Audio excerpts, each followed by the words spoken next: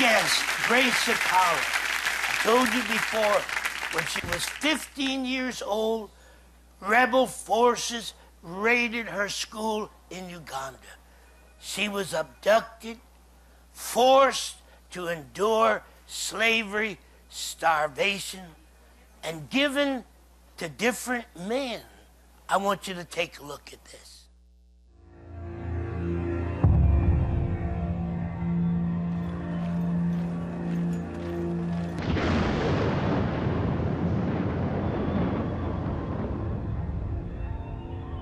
No guru kama margam baban holo bio par patakan jala wango bino wa dak total kedano me ye lo komwa ento ko pe woji sipe ebinge.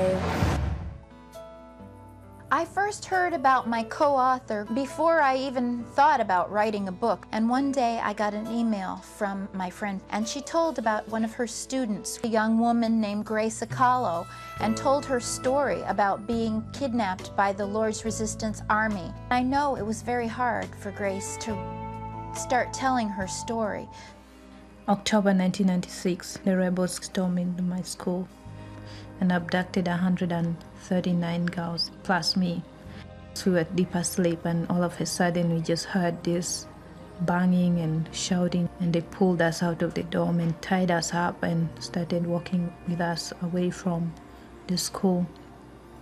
That was the beginning of everything, nightmare. It was a walk of 4 days and 4 nights, non-stop, without food, without water. And they started training us to be soldiers, and they gave us guns, and they started sending us to fight. Or they sent you to look for food, which was not there at all. Kids were dying every day, and Sudan was like a grave. The Ugandan government soldiers attacked the camp, and a lot of kids died. But that day I just sat there because I was tired. And then I heard kind of a voice, a whisper telling me, get up and leave this place. And then I got up slowly and I started walking away.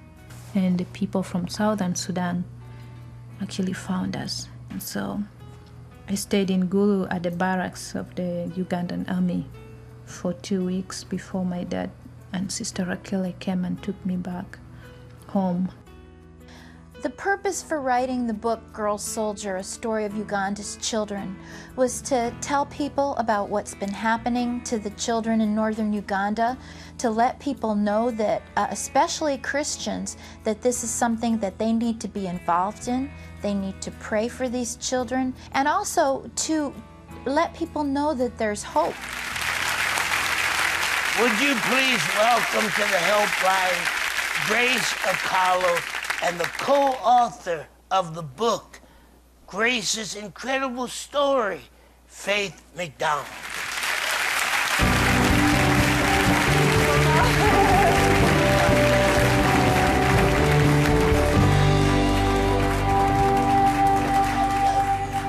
God bless you, Grace. Wow. How do you tell a story like this? It's an amazing story, and it was just an act of God that He put grace and faith together to tell such a story. Only God could do that. Amen. Well, Grace, I can't tell you how thrilled I am to have you here today. Thank you. And more than that, I'm thrilled to have the transparency. You know, Faith, it's one thing to go through something like this and then tie yourself up in a knot in a shell. Then it's another thing to be able to be transparent. How do you talk about brutality? How do you talk about being enslaved? How do you talk about being passed around from one man to another as a sex object? Well, the first thing we have to know, the gift of life, it surpasses all these sufferings.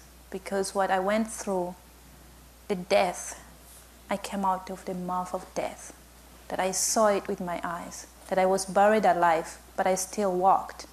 So that means... What do you mean you were buried alive?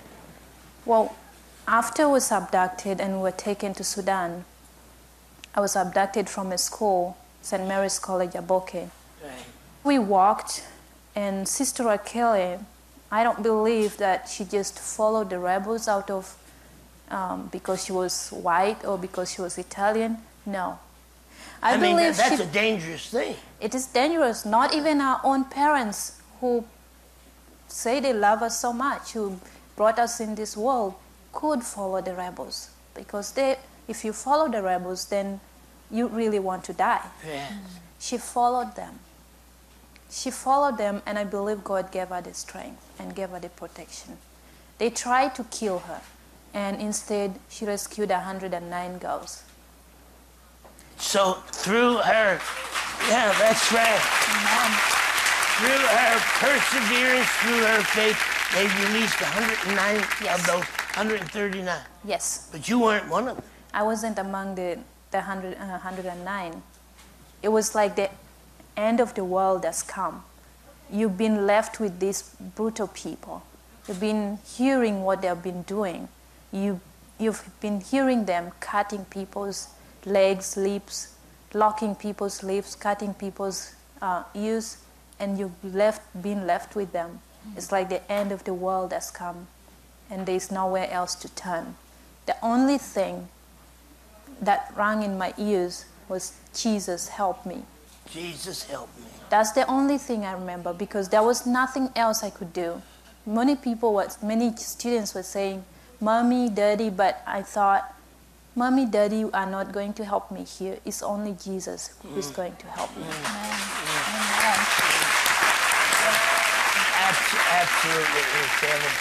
Tell us a little bit about this book, because we want people to go to helplinetv.com and order this book, get a copy of this book. We're putting this book into our bookstore on the helplinetv.com, where they can just go ahead and get the book. Grace and I wrote this book together. In the book, she tells her own story, and I tell more about the history of Uganda and God's faithfulness, the time of Idi Amin, and right up to today, what's happening today with the children, and what people can do to help as well, and what specific things that they can pray for. Tell us about your escape.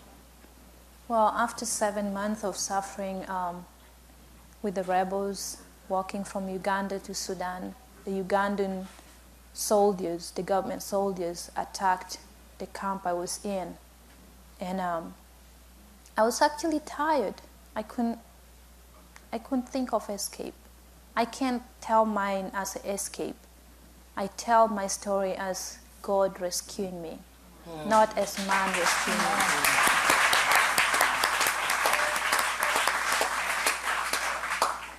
Because the soldiers attacked, the bullet could have killed me, because there were bullets flying everywhere. People, children were dying. Mothers who had children, they're dying, and the children are there crying. So many people died that day, but I survived under a tree with bullets flying everywhere. And I heard a voice just telling me, get up and leave. And I started walking, just following that voice. Maybe somebody would think I'm stupid or I'm getting crazy. Yeah. But I followed it, and I had cooking pans on my back and another baggage on my head that I was given to carry. And as I was walking, a bullet just passed behind me and removed the saucepans, the cooking pans, but it never touched me. And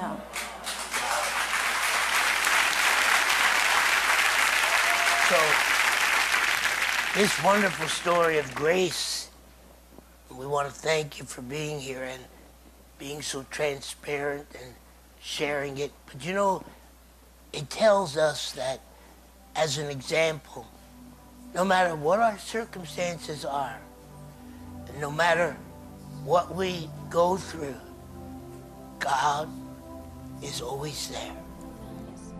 And let's put our hands together. Let's tell Grace how much we love her, We appreciate her being on the helpline, and let's tell Faith that we love her as well and thank her for teaming up together and writing this wonderful book, Girl Soldier.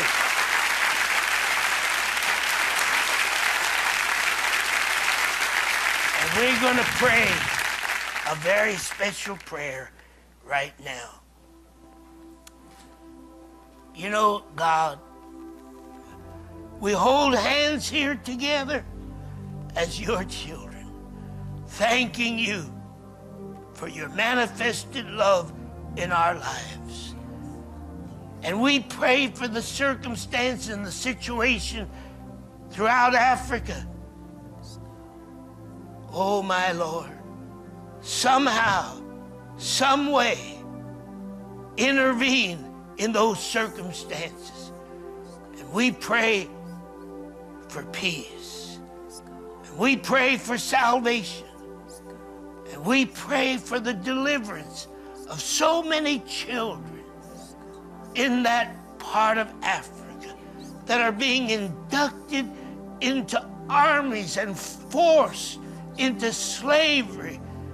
God, somehow hear the cry of your people that go up from all over the world to ask you to intervene.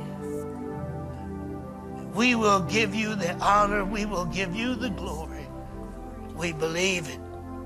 We believe it. We believe your concern. We believe your eye goes to and fro throughout the world, and you look upon the suffering of people. You'll have mercy. We thank you in Jesus' name. God bless you.